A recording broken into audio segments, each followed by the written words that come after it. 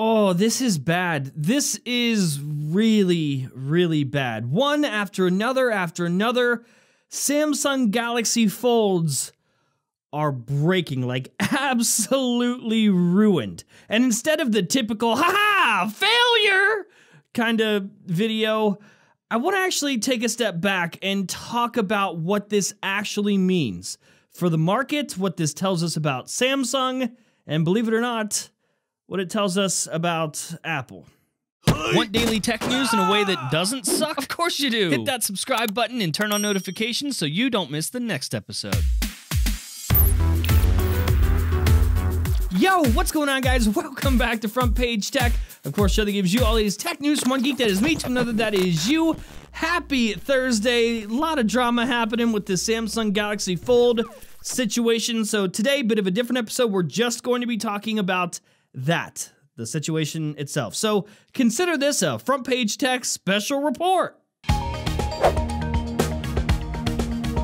So by now, you've probably heard the Galaxy Fold has a major issue. And by major issue, I mean, well, when you fold the Galaxy Fold, sometimes, just sometimes, it breaks it.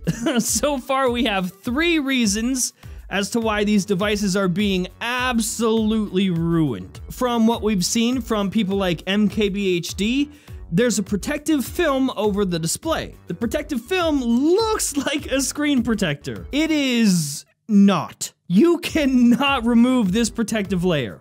Well, I mean, I guess the problem is you can remove it, but you really shouldn't. Some units even show a warning about not removing the film, but for some reason, not all of them. But we gotta remember these are units that were given to reviewers. Probably hand-selected units by Samsung to make sure reviewers are showing off the very best Galaxy Folds on camera to their audiences, or in their blogs. And I use the best ones very loosely. You see, taking off this totally not a screen protector will pull at other display adhesives and basically face that display into oblivion. The other issues involve, well, folding it. People like Steve Kovac from CNBC had the Galaxy Fold display just die after a day of use. And Dieter Bohn from The Verge had his display just bulge out. For those of you playing along at home, that's 3 separate issues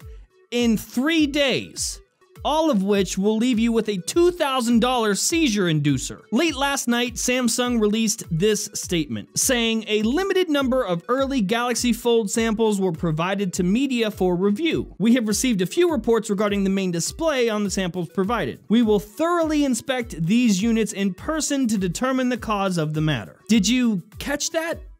Do you see the problem? Here, let me help you out. A limited number. That right there. Those are the key words. A limited number. Let's jump to a report from Android Central. They say only a few dozen Galaxy Folds were actually given out. So obviously, it's not even shipping to regular customers yet. There are only a few people with this device, period. And in just about 2 or 3 days, a good chunk of those people have had their Galaxy Fold totally shit its own britches. Guys, girls, this is awful. Like, I don't think you truly realize just how bad this could end up being for Samsung. Obviously, when this device starts rolling out to regular customers here shortly, we're going to see a lot more of these issues. And I don't think we're ready for that. I hope Samsung delays this. I hope that they don't just roll out a device that is very clearly not ready. I want to be very clear. I'm not happy that this happened. Just because I've gotten on camera on this very show and said time and time again that I don't think the concept of this is the future, that doesn't mean that I think Samsung shouldn't have made it. Listen, in my opinion, I think Samsung right now deserves more credit than ever. This is amazing technology. It's amazing that they made this. It's just a real shame that they rushed it. They knew it was f***ed.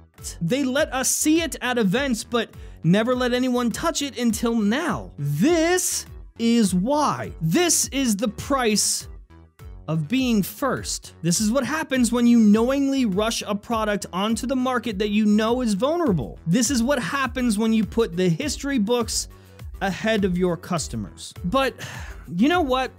I think they deserve credit for that too. Listen, this is not the end of the story. There will be more issues, but in my opinion, those issues will not take away from the fact that they did this. They tried. Without them making moves like this and taking risks like this for the rest of the market, we, as consumers, won't end up with better products. Which brings me to you, Samsung Knights. Take a seat. I'm talking to you. If we are going to praise Samsung for what they got right, then we need to be honest with ourselves about the things they got wrong, too.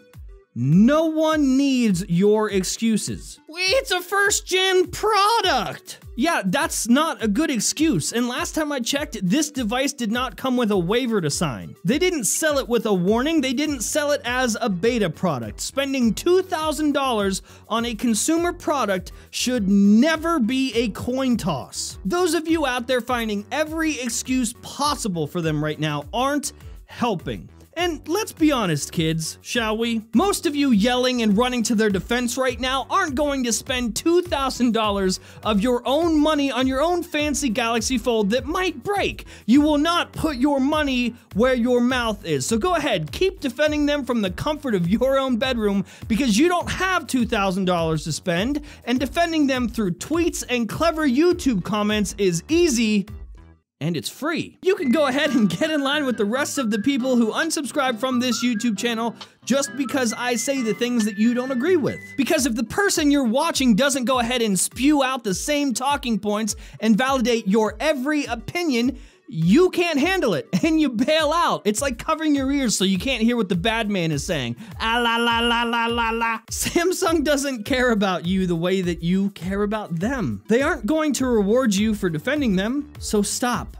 Stop making excuses. You have got to accept the good and the bad. If we cannot be honest about technology's flaws and failures when they happen, then we don't deserve technology when it is at its best. When we keep making excuses for this, we don't end up with better products because we keep excusing it away.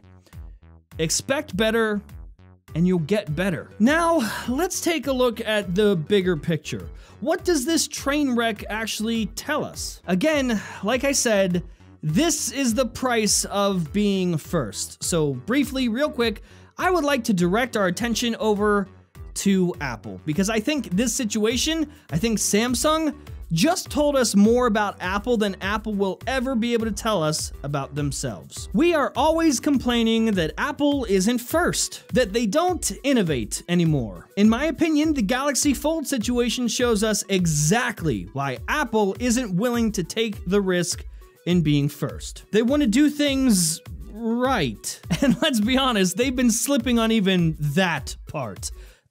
MacBook. Apple isn't interested and can't afford some major PR nightmare like this. Their demographic just won't put up with it. I mean, we all remember Bendgate, don't we? So when you've tested a product over and over again and you know it's not going to go the way you want it to go when you roll it out to customers, don't roll it out. We just saw that with AirPower. Listen, just because we don't necessarily see all of it, it doesn't mean that Apple and a lot of other companies in the industry are not working on innovative technology.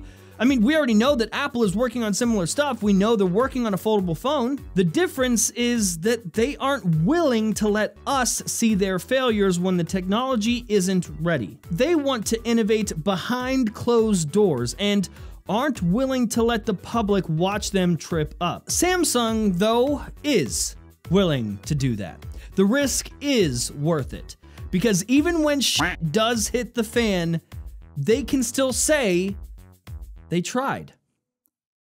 And you know what? That's more than most companies can say.